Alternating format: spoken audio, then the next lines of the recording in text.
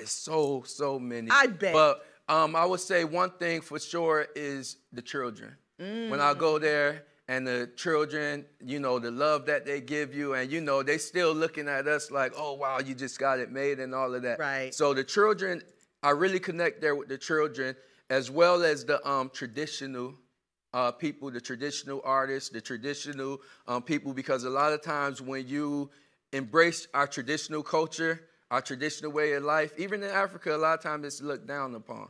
You know, so a lot of times I like the city life there as well, the partying and all that, but I really enjoy going to the villages. Really? And that's where a lot of my real work is at, is in the villages. And what do you get to do in the villages? Just hang out with the natives and get to understand and it's culture a sense of more? freedom that you never experienced before. Really? You know what I mean? Not going by just off of time, what time this gonna happen.